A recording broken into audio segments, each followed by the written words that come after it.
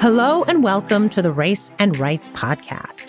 This is Sahar Aziz, distinguished law professor at Rutgers Law School, author of The Racial Muslim When Racism Quashes Religious Freedom, and director of the Rutgers Center for Security, Race and Rights, also known as CSRR. You can learn more about the center by visiting our website at csrr.rutgers.edu or following us on Instagram at Rutgers CSRR or on Twitter and Facebook at RUCSRR.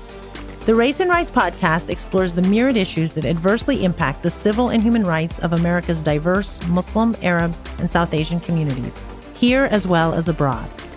Today's podcast is entitled Consistent Partiality, U.S. Foreign Policy on Palestine-Israel, featuring international human rights lawyer Sarah Lee Whitson and Professor Peter Beinart. Our guests examine the Biden administration's professed support for democracy and human rights, all the while maintaining unconditional U.S. support for Israel, which human rights organizations have found is an apartheid state.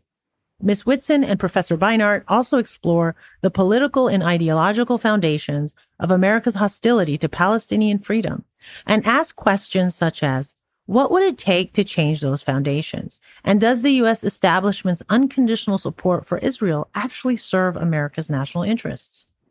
Let's hear what our guests have to say about these important questions affecting U.S. foreign policy in the Middle East. Now, Peter Beinart is professor of journalism and political science at Newmark School of Journalism at the City University of New York. Shout out to CUNY, another law school that's very social justice oriented, and also the entire university. Professor Beinart is the author of the book, The Crisis of Zionism. He's also editor-at-large of Jewish Currents. He's an MSNBC political commentator, a frequent contributor to the New York Times, and a non-resident fellow at the Foundation for Middle East Peace. He also writes the Beinart Notebook newsletter on Substack.com, so you should always check out his latest work. Our second panelist and guest is Sarah Lee Whitson, who is Executive Director of Democracy for the Arab World Now, also called DAWN. Previously, she served as Executive Director of Human Rights Watch's Middle East and North Africa Division from 2004 to 2020, overseeing the work of the division in 19 countries with staff located in 10 countries. Ms. Whitson has led dozens of advocacy and investigative missions throughout the region, focusing on issues of armed conflict, accountability, legal reform, migrant workers, and human rights. She's published widely on human rights and foreign policy in the Middle East in international and regional media, including the New York Times, Foreign Affairs, the Washington Post, Foreign Policy, the Los Angeles Times, and CNN. So with that, a warm welcome to our guests today. We're very honored to have you.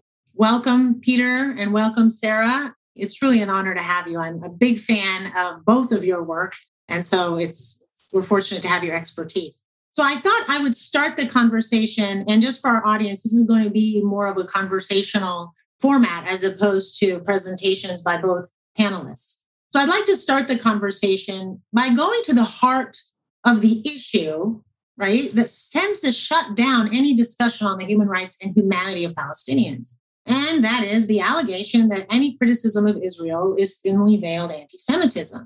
Indeed, this charge was boosted when the International Holocaust Remembrance Alliance, also called IHRA, included in its definition of anti-Semitism the example of calling Israel a racist state.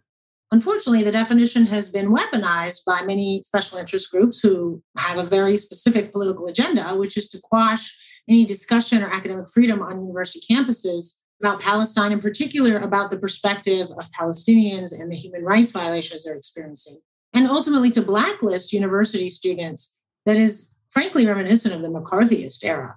So can you both explain what is going on here? Is this merely ideological warfare, or is there merit to this expansive definition of anti-Semitism? And more importantly for our topic today, how is it affecting U.S. foreign policy on Palestine? So Peter, I wanted to start with you and then we'll move to Sarah. Sure. To be fair, I don't think most defenders of Israel or most people who support the IHRA definition would say that any criticism of Israel is anti-Semitic. What they would say is that opposing the existence of Israel as a Jewish state is anti-Semitic. I think to understand why this has become so important, one has to understand that the paradigm that we've been living in since the 1990s, which was the paradigm of the two-state solution, in which Israel would leave the territories that it conquered in 1967, the West Bank, East Jerusalem, and the Gaza Strip, these places where it controls the lives of millions of Palestinians who live under Israeli control, but can't become citizens, can't vote for the Israeli government that controls their lives, live in West Bank under military law and in Gaza under blockade, right, which violates really basic notions of human rights. The idea is we're going to solve this problem by giving the Palestinians citizenship in their own state, and Israel will remain as a Jewish state. But what's happened since the 1990s, in large measure because Israel has subsidized all of this settlement growth in the West Bank, the notion of an independent, sovereign, viable Palestinian state has become more and more impossible to imagine, right? So if you think about it, if you believe that Palestinians in the West Bank and Gaza and East Jerusalem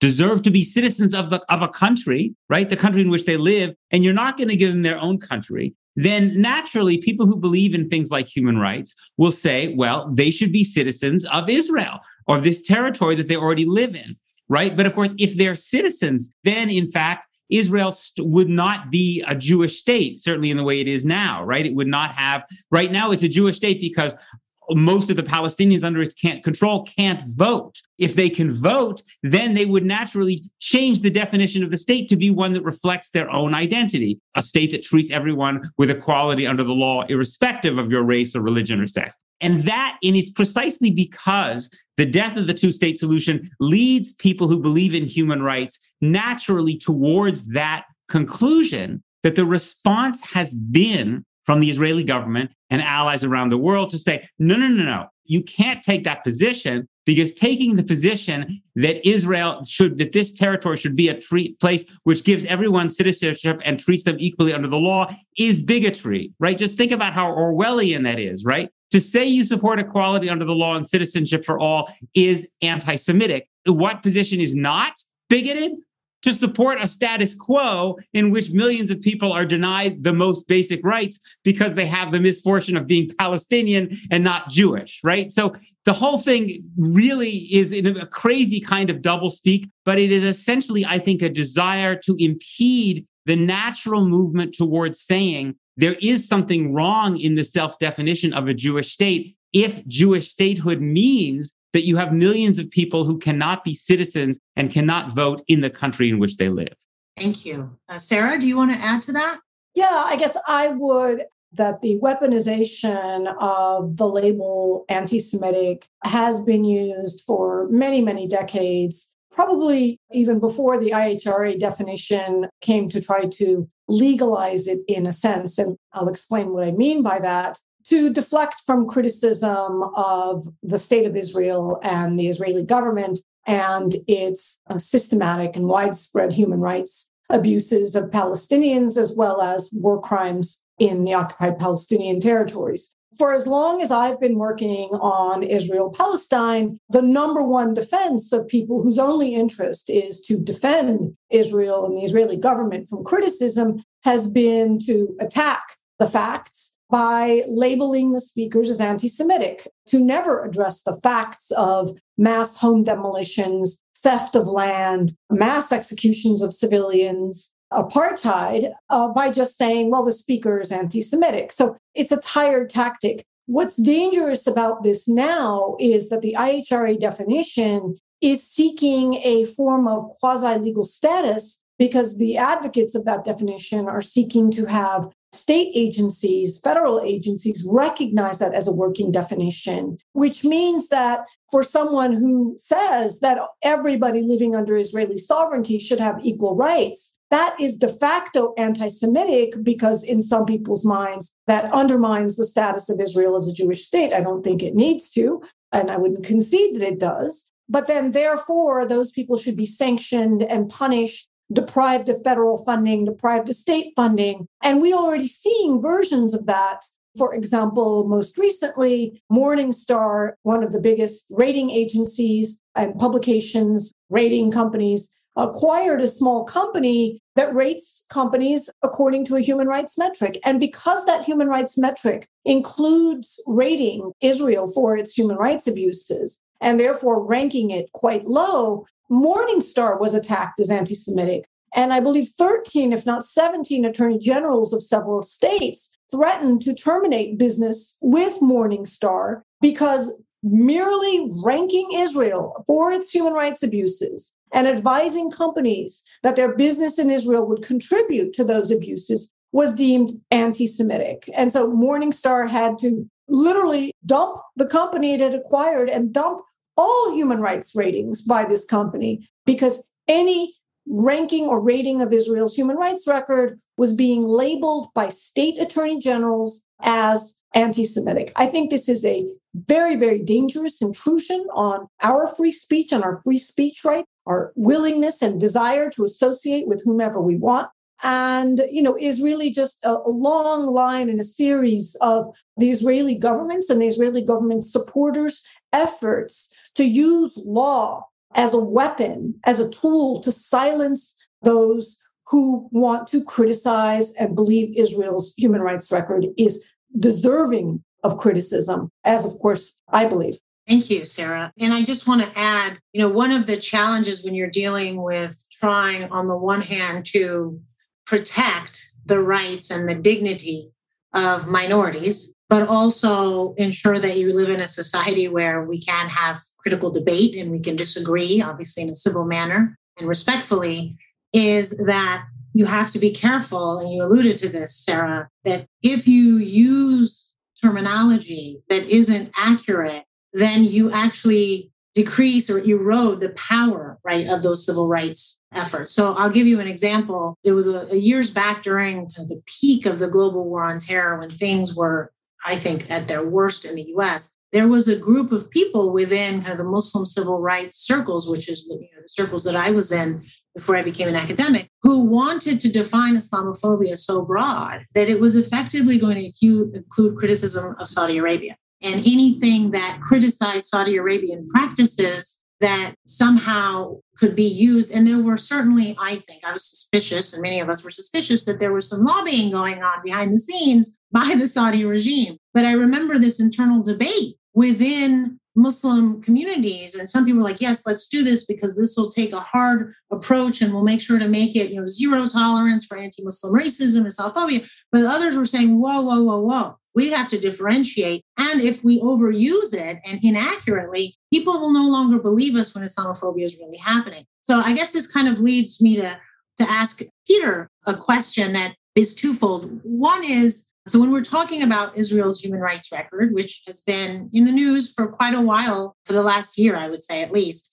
in ways that's unusual in the United States anyway, the report by Human Rights Watch, UN officials have stated that Israel is an apartheid state. Human Rights Watch has concluded that, other human rights organizations. And so before I ask Sarah kind of the legal explanation of whether is this an accurate conclusion based on the law and the facts, I'm interested, Peter, in both your analysis on that, but also what are the conversations that are being had within the diverse Jewish communities within the United States with regard to kind of this label of apartheid state or this broader, what the definition of anti-Semitism and how that can actually be counterproductive for protecting against anti-Semitism.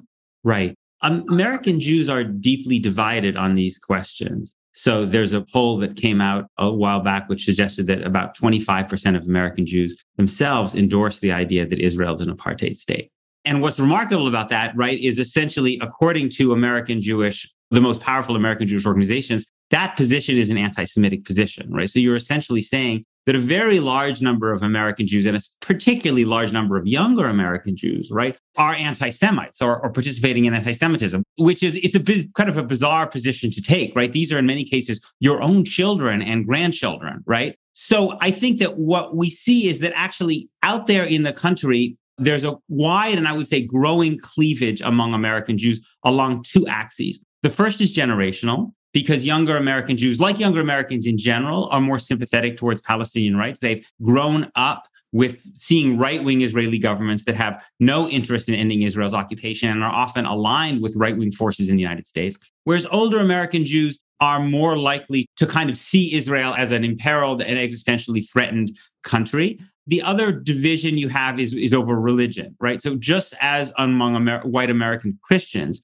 you tend to find that those who are more religiously engaged are more politically conservative. You find that among American Jews as well. So you have a very clear kind of divide along these two axes. But what's important to understand is that certain groups of American Jews are much better represented in American Jewish organizational leadership than others, right? This is not unique to Jews, right? We know that many Cuban Americans, for instance, don't think that a blockade on Cuba is a good idea, but they tend to not be the people who lead Cuban American organizations. So if you look at the American Jewish organizations that have the most influence in Washington, they tend to represent older, wealthier, and more religious American Jews who tend to take the position that their role should be to defend Israel against virtually all criticism and to ensure that American support is maintained unconditionally. And one of the consequences of this is a really deep and often profound alienation that you find among younger American Jews towards their own leadership and the institutions through which they grew up, whether it's their synagogues or their camps or their schools. And one of the things that worries me, among my obviously deep concern about the impact of all of this for Palestinians, is the impact of this on the future of American Jewish life. I'm someone who cares a great deal about having a strong, vibrant, committed, educated Jewish community. And one of the things I see is that some kids are actually alienated from that. They won't even go to the Hillel on their own campus, which could be a resource for them to actually have a deepening understanding and appreciation and knowledge of Judaism, because they're so morally alienated, because they see those institutions as having sold out their ethical principles on the question of Israel. And that worries me for our own community. It's interesting. We have different fault lines within Muslim American younger generations and their relationship with mosques and with religious organizations. But I appreciate you helping to de-essentialize the diverse Jewish American community. I think that's also part of the conversation that tends not to happen enough. So Sarah, let's kind of take advantage of your extensive and deep legal expertise as a human rights advocate. As we know, it's very contentious, this conclusion that Human Rights Watch has made and some other organizations, that Israel's an apartheid state. What is the factual basis that supports it? And I mean, I think a lot of us are familiar with the politics, but what is it that caused Human Rights Watch and some of these other orgs to hit the tipping point to say, that's it, it's gone apartheid?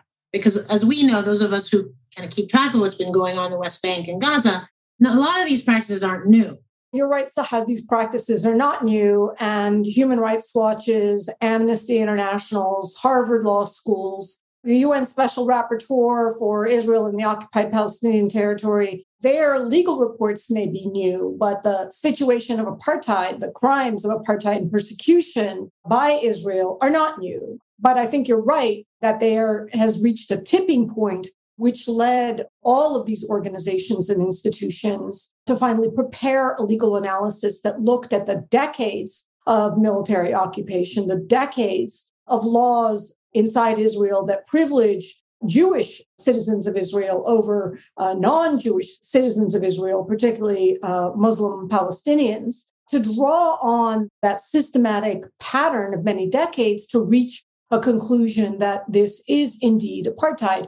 I think there's a larger story to be told as to why these reports have issued in the past year and a half. But I think given that we do have a legal audience here, that I know some people are seeking legal credit, I thought I would just spend a few minutes to explain the law of apartheid and persecution and how these organizations came to conclude that Israel is committing the crimes of apartheid and persecution, which are two distinct crimes. In so doing, I am going to try to mush their reports together since the reports weren't identical. But in the broadest brush, I would say, first of all, in terms of the crime of apartheid, it is a part of international criminal law, which includes not just the 1973 International Convention on the Suppression and Punishment of the Crime of Apartheid, but also the 1998 Rome Statute to the International Criminal Court, which both define apartheid as a crime against humanity, consisting of three elements. And it's important to note that these are broadly drafted elements that are not particular to any one geography or territory, even though the crime of apartheid has been associated with South Africa. The laws do not apply only to South Africa or the South African situation. Instead, they look at certain facts, certain elements. Those elements include, most importantly, an intent by one racial group to dominate another, Second, systematic oppression by the dominant group over the marginalized group. And finally, particularly grave abuses known as inhumane acts. So what the legal analysis of these various organizations, as well as B'Tselem, and is the leading Israeli human rights organization, and Al-Haq, a leading Palestinian organization, to name really just to emphasize that these are conclusions by local organizations, they're conclusions by international human rights organizations, they're conclusions by the leading law school, Harvard Law School, that has investigated this issue, and the conclusion of the United Nations through the UN Special Rapporteur's report. And what they found is that it is Israeli policy to maintain the domination by Jewish Israelis over Palestinians across Israel and the occupied territory. It is coupled, Human Rights Watch specifically found, in the occupied territory with systematic oppression and inhumane acts. Amnesty's report is broader because it went back to look at Israel's record since the establishment of the State of Israel in 1948 to find also systematic oppression and inhumane acts against Palestinians within Israel proper, within the state that was established and declared in 1948. The facts are, in the Palestinian territories, Israeli authorities methodologically, systematically privilege one of the groups, Jewish Israelis, who are governed under the same body of laws with the same rights and privileges, whether they live in occupied Palestinian territory or whether they live in Israel proper. They get one set of laws, a civil law that is actually quite protective of civil and political rights of Israeli Jews, as well as quite protective of rights of Israelis charged with crimes. This is in contrast to the rights that are allocated to Palestinians, which are inferior, which are harsh, which are cruel, which are military laws against Palestinians. So they systematically discriminate against them wherever they live. Effectively, you have two sets of laws, a good set of laws, a friendly set of laws, a protective set of laws for Israeli Jews, and a harmful set of laws, a discriminatory set of laws, a cruel set of laws, for example, that allow children to be detained preemptively, indefinitely, without charge, something that would never happen to an Israeli Jewish child. The intent to dominate, how is this reflected across Israel and the occupied territory? The intent to privilege Jewish Israelis at the expense of Palestinians is done through ways that they openly describe as Palestinians being a demographic threat. And so passing laws that make the land available for Jewish communities while concentrating Palestinians in dense enclaves to segregate them from Jewish Israelis, to not allow them to grow and expand their communities, to deny them building permits, to confiscate their homes whenever possible and demolish them. It also includes efforts, for example, to Judaize the Negev and Galilee regions of Israel in order for the declared public intent of maintaining a solid Jewish majority. Maintaining a solid Jewish majority doesn't just come with the carrots of inviting Jews from around the world to move to Israel and receive all kinds of economic benefits when they acquire Israeli citizenship, but to punish and deprive Palestinians and Arabs in that area in order to persuade them to move. And that is what we've seen. We've seen mass forced displacement of Palestinians to push them out while they settle Jews in the land and encourage them and give them benefits to live there. The heart of the system is keeping Palestinians separated from each other as well into these distinct territorial legal domains. There are statements and actions by Israeli authorities that have clarified this intent to maintain domination, including the passage of the nation-state law, which explicitly states that Israel is a nation state of the Jewish people and only the Jewish people, never mind the 20% non-Jewish people, the Palestinian Arabs and Christians who live there, as well as the growing body of laws that I mentioned privilege Israeli settlers in the occupied territory, but do not apply to Palestinians. We see the institutional discrimination that Palestinian citizens of Israel face, including that allow hundreds of Jewish towns to exclude them, and budgets that allocate very small resources to Palestinian schools, for example, as opposed to Israeli children. And we see the systematic oppression and inhumane acts, including the sweeping restrictions on movement, the 14-year closure of Gaza, the confiscation of more than a third of the land of the West Bank, and denial of residency rights of hundreds of thousands of Palestinians.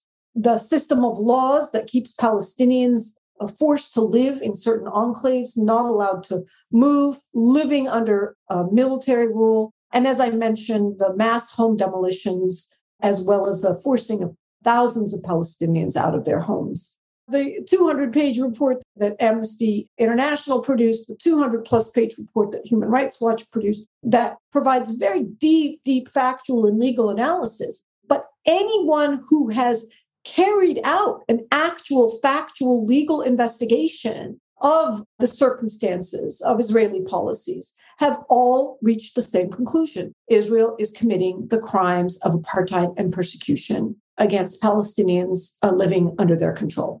Can I just add something? Go ahead. Yes, go ahead. Yeah, I just wanted to make the point that these are not legal analysts, but it's worth noting, again, specifically because the claim that these conclusions are anti-Semitic, B'Tselem and Yesh Din, which are two of Israel's probably most prominent human rights organizations, but quite a number of quite prominent Israeli politicians themselves, from former Prime Minister Ehud Barak to former Prime Minister Ehud Olmert, have said that Israel was on its way to apartheid if there could be no Palestinian state. Ami Ayalon, the former head of Shin Bet, Aleph Bat Yehoshua, who recently passed away, who was one of Israel's most prominent novelists. So there are many people who, it seems to me, who it would be absurd to suggest are anti-Semitic, who have also come to this conclusion, because it's in Desmond Tutu, Cyril Ramaphosa, the head of the South African president, because when you actually look at the legal condition for Palestinians, it's actually difficult not to come to the conclusion that you have one group legally dominating and oppressing another. So this is actually a good segue into a follow-up question I had for you, Peter. I've read some of your work that carefully and thoughtfully distinguishes between political Zionism and cultural Zionism. And admittedly, I saw that and I thought, that looks a little suspect. I don't understand. Could you unpack that? And then how does this analysis that Sarah just gave and that you also supplemented, what does that mean for Zionism? Have the right-wing Jews in Israel made a two-state solution impossible and made a one-state solution inevitable, or in the alternative, apartheid indefinite? Right. So the Zionist was a movement that wanted, you could say, two different things. Some Zionists focused on a Jewish state in Palestine, a state that would obviously focus on representing and privileging Jews over Palestinians. Cultural Zionists focused on the importance of a Jewish society in Israel-Palestine. So Theodor Herzl was the progenitor of political Zionism. A man who wrote under the name of Achad Ha'am was the progenitor of cultural Zionism. And what was important about this is that as you moved through the 1930s into the 1940s, certain important cultural Zionists like Martin Buber, Hannah Arendt, Albert Einstein, Judah Magnus, said, we believe in the importance of a Jewish society in this area that has revived the Hebrew language, that it is important for the Jewish people around the world that there be a thriving Jewish community, a society, but we don't believe in a state that privileges Jews over Palestinians. Many of these people at various points wanted a binational state that provided equality for both Palestinians and Jews. That's the tradition that speaks compellingly to me. It's not the tradition that won out. Of course, Israel did create a Jewish state in 1948 in a war that led to the expulsion of 750,000 of Palestinians. And so there are many people who, seeing that a Jewish state oppresses Palestinians, say, well, of course, say I'm an anti-Zionist. And I understand why the vast majority of Palestinians would take that view. But for me, the reason that I consider myself a cultural Zionist, as someone who believes in one equal state that provides equality under the law to everybody, irrespective of race, religion, and sex, but that I still call myself a cultural Zionist, is it's a way for me of signaling that I believe very deeply in the importance of a thriving Jewish community, a thriving Jewish society that keeps Hebrew alive, that allows certain things to happen culturally that can only happen in what Jews call the land of Israel, a place that is deeply precious to us religiously and culturally. But I don't see that in conflict with the idea of absolute equality for Palestinians.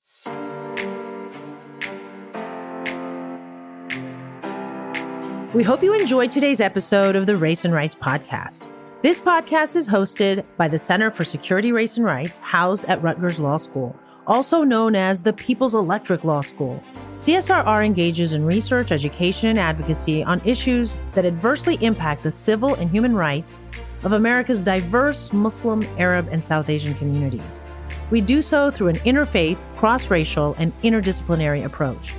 To hear additional episodes of the Race and Rights podcast, check out our pages on Spotify, Apple Podcasts, Amazon Music, and everywhere else podcasts are available. Now, for a deep dive on these issues, visit our website at csrr.rutgers.edu, where you can find policy reports, teach-ins, and news commentary by our over 130 faculty affiliates. To watch our over 80 academic and public policy lectures, subscribe to our YouTube channel at Rutgers Center for Security, Race, and Rights. And on social media, be sure to follow us on Instagram at Rutgers CSRR and on Twitter and Facebook at RUCSRR. Finally, you can financially support the Center for Security, Race, and Rights by going to our website at csrr.rutgers.edu and press the donate button. And please give generously. As always, be well and see you next time.